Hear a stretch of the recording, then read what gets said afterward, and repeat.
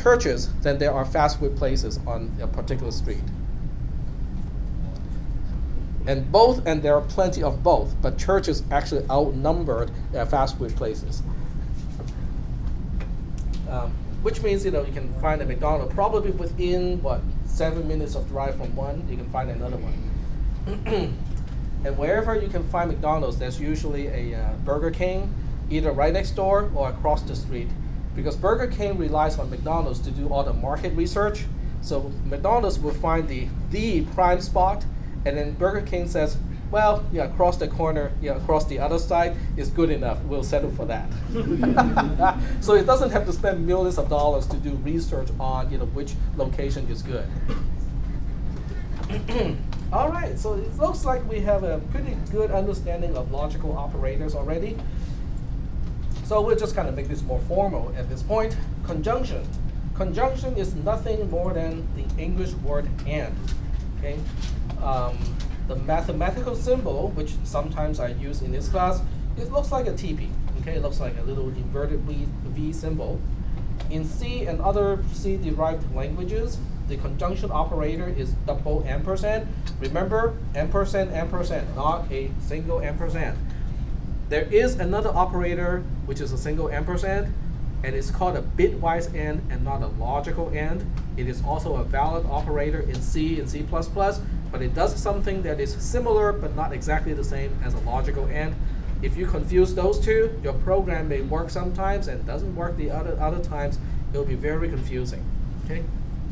So make sure you remember, for logical conjunction, it is double ampersand.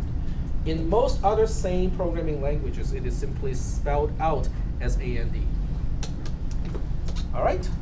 So now that we know how to represent conjunction, we can define what it is. We can now define it using 4 different cases. True and true is true. False and true is false. True and false is false.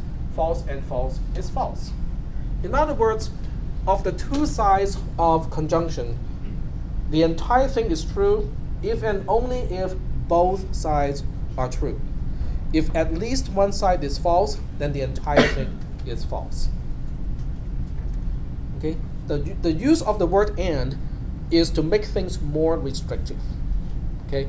If you read in legal requirements and stuff like that, if they use a lot of word and, it's making the rule very, very specific.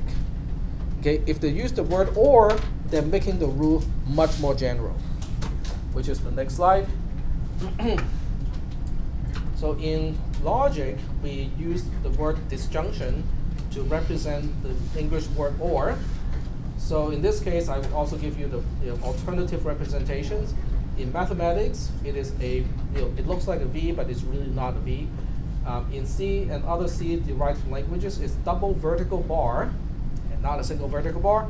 And you already guessed it. A single vertical bar is called a bitwise OR instead of a logical OR. It does something that is related to a logical OR, but not exactly the same as a logical OR. So if you use a single bar instead of a double bar, your program will seem to work sometimes and doesn't work some other times, and it also gets very confusing.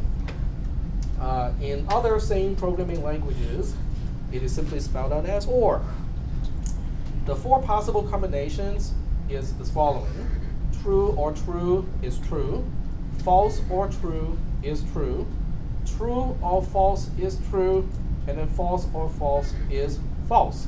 So that means with disjunction, the only time it is false is when both sides of a disjunction are false. Okay?